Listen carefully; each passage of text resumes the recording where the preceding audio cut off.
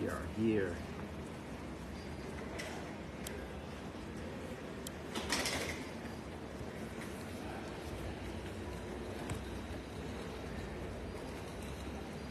I'm trying to get this right. Hold on 1 second.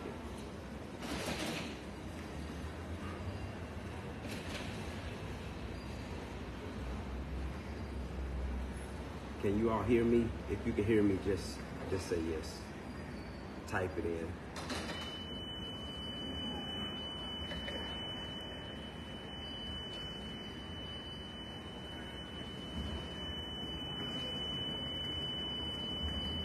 I was determined to get this word out. Good morning. Okay, good.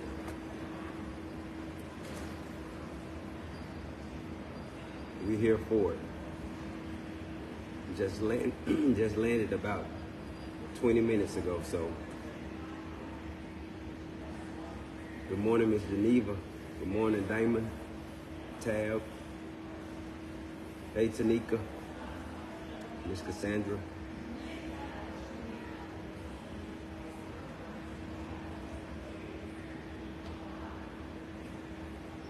This morning, I'm going to speak briefly about the power of faith, trusting in the unseen. The power of faith and trusting in the unseen. And let's just start out with the word of prayer. Father, we thank you for this morning. We thank you for this day. This is the day that you have made. We will rejoice and be glad in it. We thank you for making a way out of no way for us constantly. We thank you for being a very present help in time of trouble. We thank you for being the same yesterday, today, and forevermore. And we thank you for your word, which is living and active, sharper than any two-edged sword. We thank you for healing us. We thank you for giving us strength from day to day. We thank you for the faith that you've given us. And I pray that you would help us, Lord, to continue to walk in your word, continue to seek you for all that we need. You promised to never leave us or forsake us, and we're going to just stand on your promises. Somebody may be discouraged this morning, but I pray, God, that you would give them a word, that you would give them the courage that they need, give them strength where they're weak, and let them know that this too shall pass. We love you. We thank you for all that you've done, all that you're doing, and all that you're going to do. And we ask this in the mighty name of Jesus. Amen. Amen. As I was on the plane today, coming back from Florida, we just celebrated, my class just celebrated 30 years out of high school. And it was just an amazing time. We all was able to get away and to just catch up. Just thank God for keeping us for all of those years. And as we were coming back on the plane, I realized that if one thing went wrong on that plane, or if one thing went wrong with the engine, or if one thing went wrong with the pilot, that things could have went left very quickly, and there wouldn't have been anything that we could do about it. And then I realized, you know, even catching a plane requires faith. Even riding a plane, it requires faith, because you're trusting in something that you really don't know about.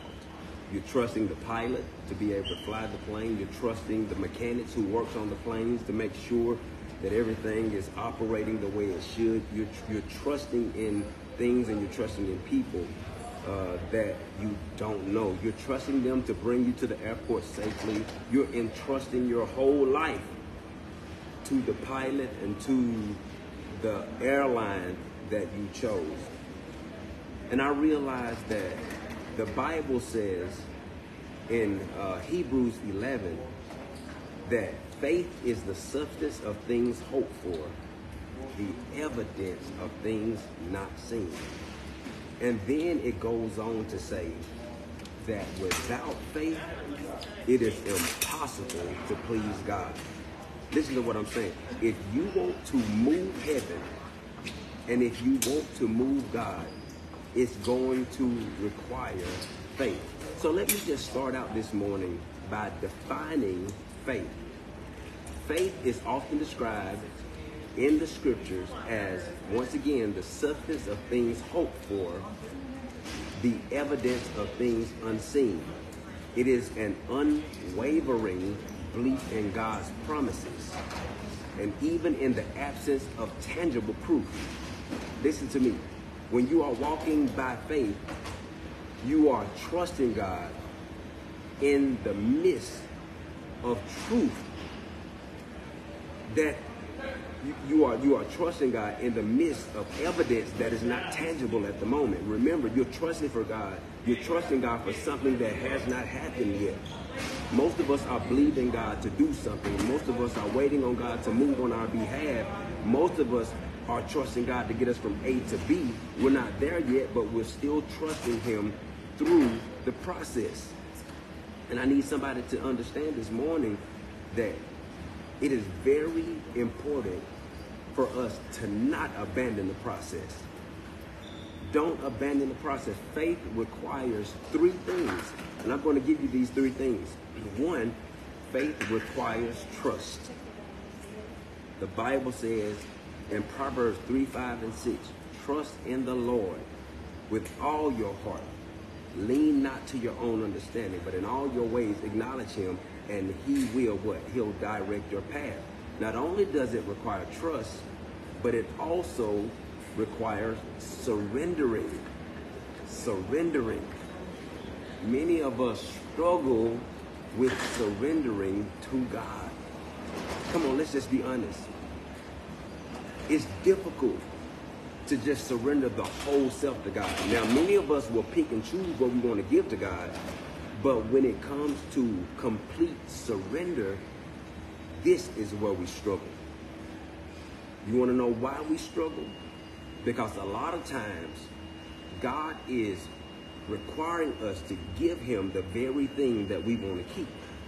Some of us want to keep our attitudes. Some of us want to keep our dispositions. Some of us want to keep those things about us that we know ain't completely right, that God doesn't approve. Some of us don't want to let those things go because I think sometimes we are attached more to our deficiencies and our inadequacies than we should be.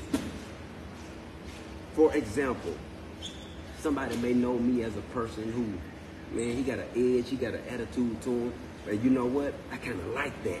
I don't want to get rid of that. God says, no, I need you to surrender that.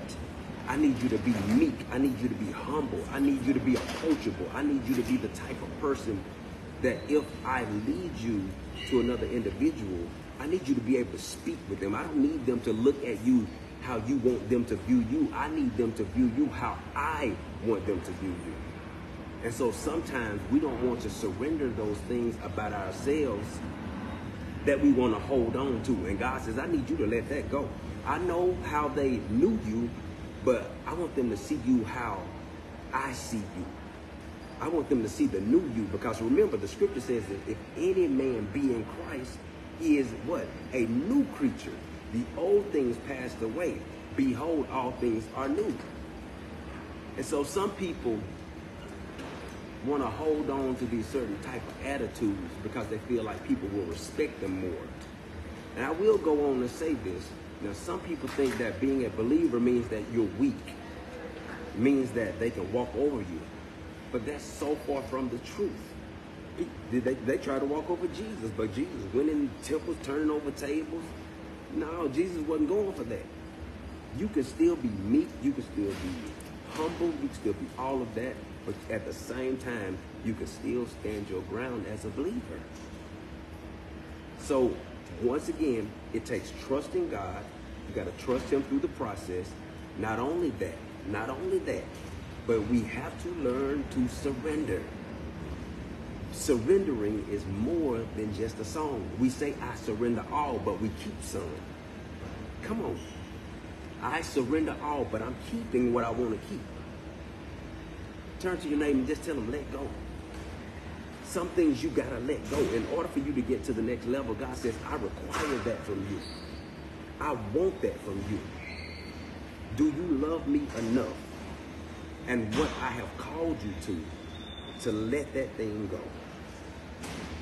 God says, if you only just take your hand off of it while I keep my hand on you. Then you'll experience elevation like you've never experienced it before. And so not only do we have to trust God, not only do we have to surrender, but we have to have a willingness to step into the unknown.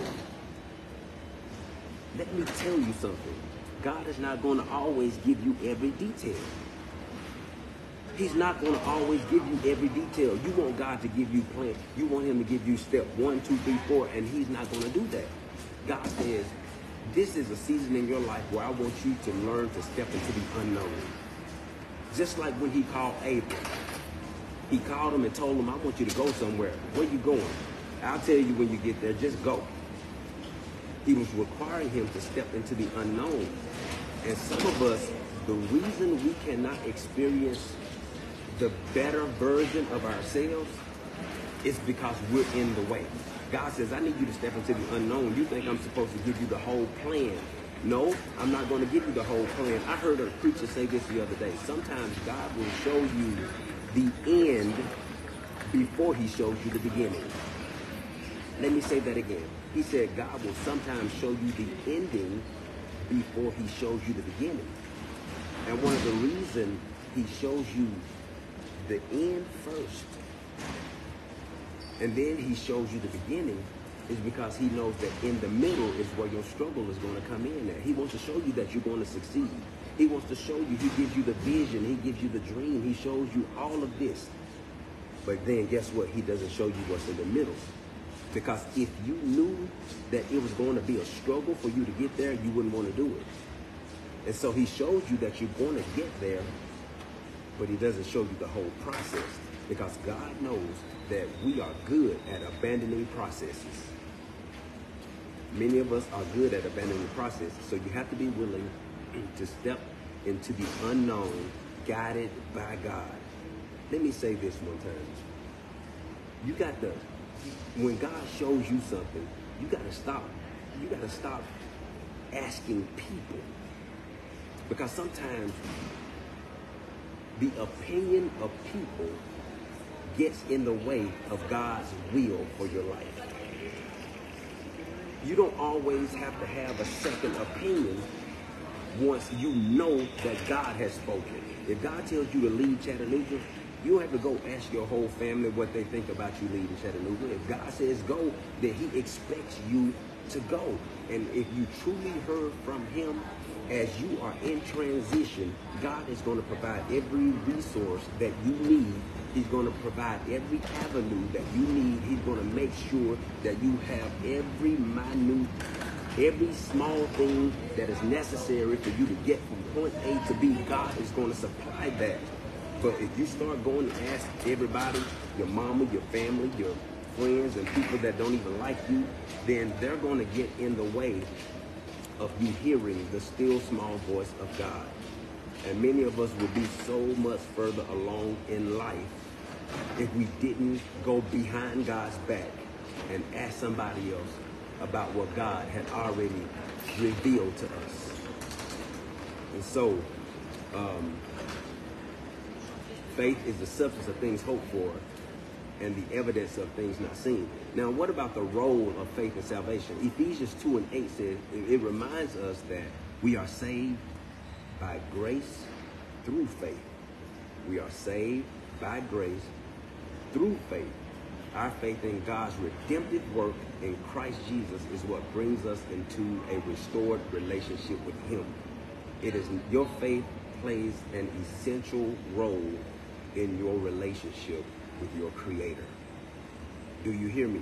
I said, once again, your faith plays an essential role in your relationship with your Creator. Faith is not just a mental concept, but it is a transformative force that leads us to accept God's grace and rely on his unfailing love. Do you hear me? Every single day, our faith should prompt us and push us to rely more on God and not people. God has been trying to pull us away from people for so long. I need you to trust me. I need you to rely on me. I need you to lean into me. God doesn't want us walking by sight, because guess what? Sight always gets in the way of what God is trying to do. That's why I gave you the point. You got to learn how to step into the unknown. If you're not willing to step into the unknown, you will never know God the way you need to know him. You will never know him the way you need to know him. And then not only that, but we have to learn how to overcome doubt and fear. When you're dealing with faith, overcoming doubt and overcoming fear is just as essential. Throughout this journey, doubt and fear can cast shadow upon our faith. Do you hear me?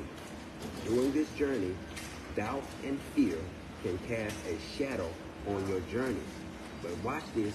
Faith is not the absence of doubt, but it is a choice to trust God despite our uncertainties. Listen to this. There are some things that we all are uncertain about. But despite those uncertainties, I'm still choosing to trust God. Do y'all hear me? Despite the uncertainties, despite those areas in life that I'm not sure about, I'm still going to trust God. Let me tell you why. Because I can't make it without it. If I'm having uncertainties in my life about my future, about my right now, about my not yet, then what good is it going to do me to not trust God?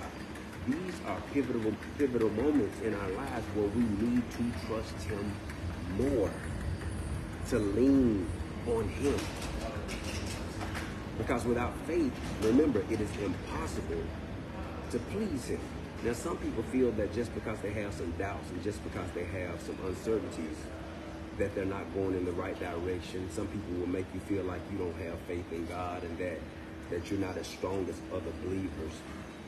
No, having fear and doubt, that's human. Although God has not given us a spirit of fear, but a power, love, and a sound mind, you're still going to have some moments where you doubt things. You're going to still have some moments where you have fear that comes to try to overtake you. But watch this. Despite all of that, I'm still choosing to trust God. Trusting God and walking by faith is a conscious choice. Now, if you ever want to experience God move in your life, start trusting him, even when you can't trace him. Let me say it again. If you ever want to experience the supernatural, and if you ever want to experience God on the level that you've never experienced him before, start trusting him in areas where you can't trace him. When you're looking around wondering where is God in this, and you can't find him, but you're still choosing to trust him. Sometimes you just got to tell yourself, Lord, I'm trusting you. Sometimes you got to tell him, Lord, I trust you. I don't see where I'm going. I don't know what you're getting ready to do in this moment, but I still trust you, Lord. Because I know that if you are a part of this, and if your hand is on it, and if you're in it at all, Lord, I can rest assured that everything is going to be all right. I used to think when people said everything's going to be all right, it was just a cliche statement. But guess what? If you are a child of God, it has to work out for your good, and it has to work out for God's glory. Okay? And so the next thing I want to talk to you about is walking by faith. Now, when you walk by faith, that means you live by faith. When you walk by faith, you are living by faith.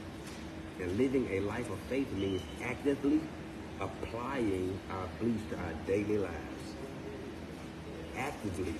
That means every moment I get a chance to exercise my faith, I'm going to do it.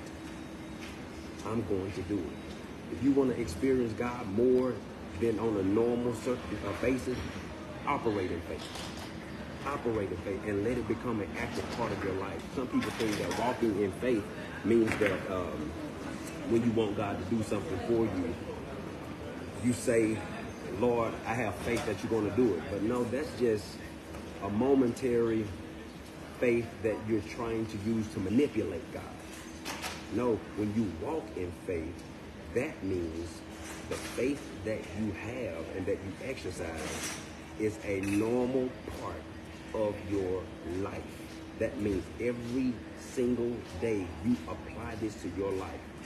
Okay? You're not just trying to do it to get something from God. You want to know, Lord, I trust you. Even when I don't understand, I trust you. Even when I don't know what's going on, Lord, I trust you. And that's what faith is. All of us can use an extra dose of faith. And what's so crazy about it, God doesn't even require a whole lot from us. Sometimes all you need is the faith of a mustard seed. That's all you need. Lord, I need you to move this mountain. He says, if you have the faith of a mustard seed, tell that mountain to be moved, and it'll be moved. A lot of times, y'all, we just don't believe. We just don't have the faith to believe it. We speak it, but God knows our hearts. A lot of times, we just don't believe it. There's a whole lot of people, they can't get what they want and what they're asking from God because they really don't have faith in it. It takes more than coming to God just to get your request met. Those who come to God must believe that he is and that he is a rewarder of those who diligently seek him. And so once again, when I got on that plane to go to Orlando and to come back to Atlanta, I'm in Atlanta right now, it took faith for me to get on that plane because I don't know anything about that plane. I don't know the pilot, and I don't know the people who own Delta. I don't know nothing about them. I boarded the plane because I had faith that it was going to get me from point A to B. Everybody else that's getting on the plane, they have faith that that plane is going to get them to their destination. And so if I can put that much trust in riding or flying on a plane with people that I don't know who on there, I don't know what they're up to. I prayed the whole time I was in the air. If I can trust riding that plane with folk that I don't know, how much more should I be trusting a God who wakes me up every single day, who clothes me in my right mind, who keeps working miracle after miracle for us, who keeps coming through, who never switches up on us. He's the same yesterday, today, and forevermore. He's always operating on our behalf, and he's always putting us in a position to win. If I can trust riding on an airplane, then surely it should not be a problem at all for me to trust in a God who's been with me from the moment I was conceived to right now, and tomorrow is looking pretty good. And so I know somebody is probably struggling in some aspect of their life. Listen, go back to the drawing board and ask God to give you the faith that you need to move mountains. Go back to him and let him know if you are struggling in your faith. Lord, I'm struggling right here. I don't know what to do. I don't know what to say. I don't know how to maneuver in this situation, Lord. I need you to give me the faith to trust you with it. Because if I'm resting in him, then the problem is no longer my problem. The problem is put on him. He says his yoke is easy and his burden is light. He's trying to take the burden off of you and place it on him. But guess what? So often we hold on to it. I came on here this morning simply to let you know I'm at the airport. I was determined to get on here and to say something to God's people. But listen, take that burden off of you. Give it to him. Let him give you the peace that surpasses all understanding. Let him give you what you need. Take that burden off of you and give it to him.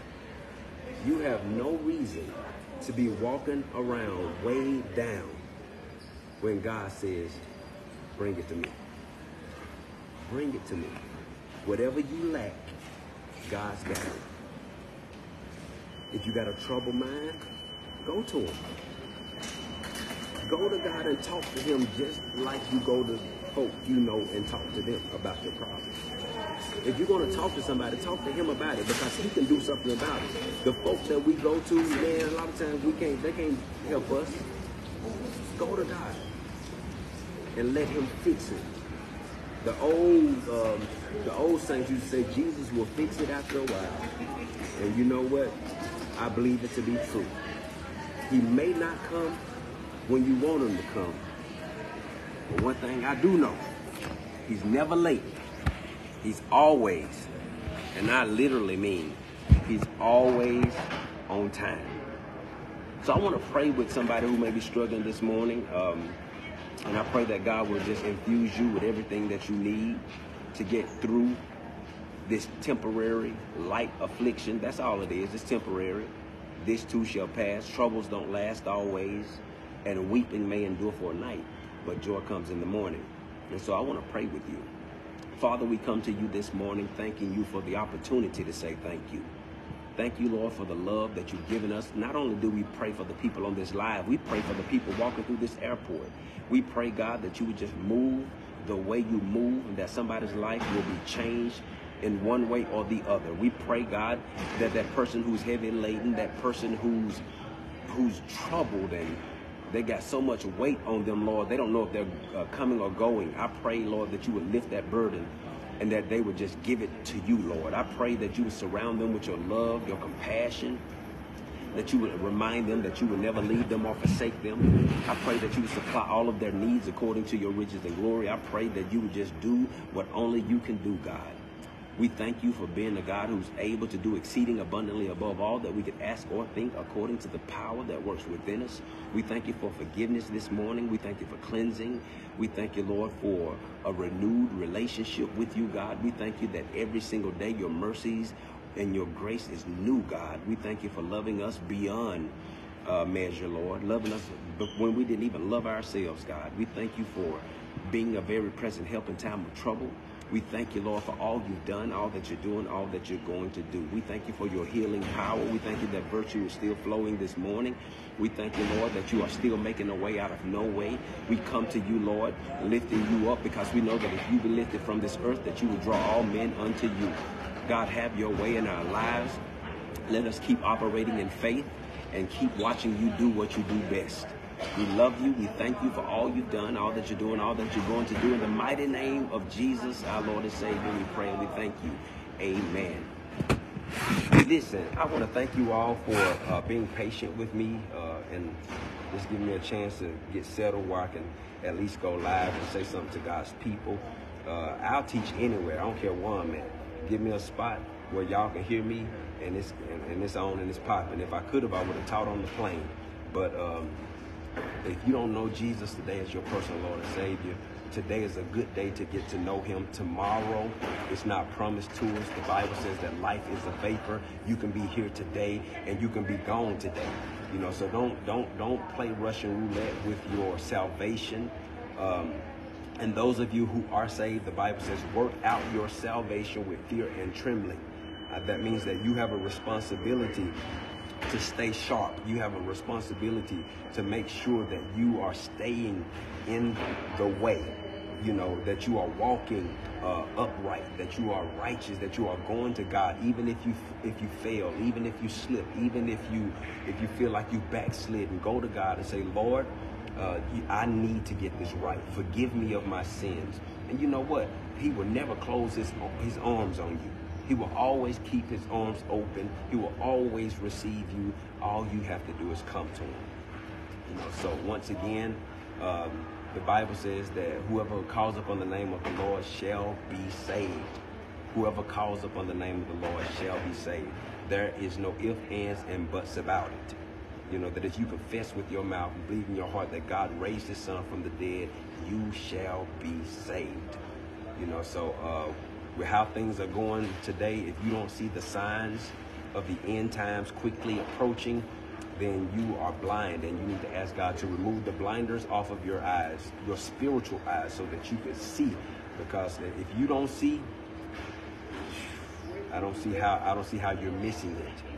Pay attention to what's going on around you. Pay attention to what's being said in the news. Pay attention to all of this stuff that God is putting right in our face.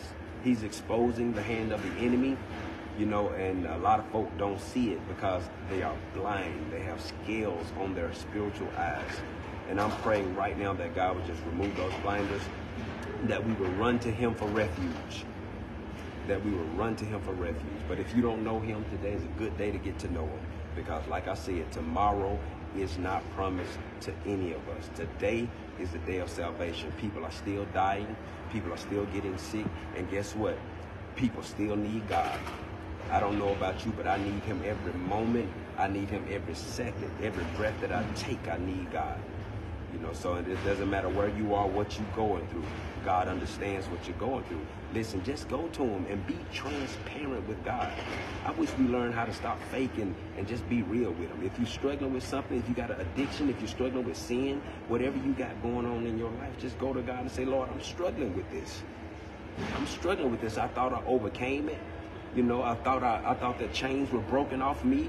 You know, I found myself back in the same situation again. Go to him and let him know what you need. God is not like people. He's not going to close the door in your face. He ain't going to chop you up. He's not going to put your business out there. He ain't going to do none of that. What he's going to do is give you the opportunity to get it right. That's what I love about the God that we serve. He's always ready, and he's always willing to heal his people. Always ready and always willing. I don't care what you've done. I don't care how long you've done it. Go to God and let him know, Lord, I need a change. I need a change in my life. And I've tried to do it on my own. I couldn't do it. I've gone to people. They couldn't help me. You know, and God is so good that he'll let you try every person and every option you know outside of him. And he'll let you run out of options. And when you come to him, even though you come to him last, guess what? He still won't turn you away. He still won't turn you away. Unfortunately, some people don't make it to him, you know, but you have that opportunity, you know, so walk in faith. We walk by faith and not by sight. And sometimes, listen, in closing, let me say this. When you're walking by faith, most often you have to divorce your eyes. If you're going to walk by faith, at some point in this journey, you're going to have to divorce your eyes. Because guess what? Our eyes get in the way of what God is trying to show us and what God is trying to do. Now, it's time for me to get out of here and to get on grooms. But God gave me the opportunity to come on here and to say what I needed to say, or what he needed to say to the people through me. And so in closing, I love you. Those of you who are going to give, Tab will put all the information in there.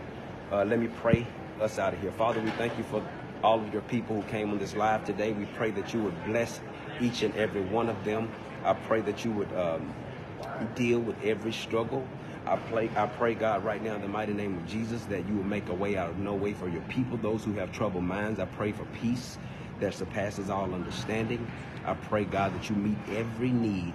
And I pray, God, that you would heal every heart, every wounded individual. I pray that you would do something to bring them the peace and the solitude, whatever they need. I pray that you make it happen. We love you, and we give you all the honor, the praise, and the glory for all you've done and all that you're doing. In Jesus' name we pray.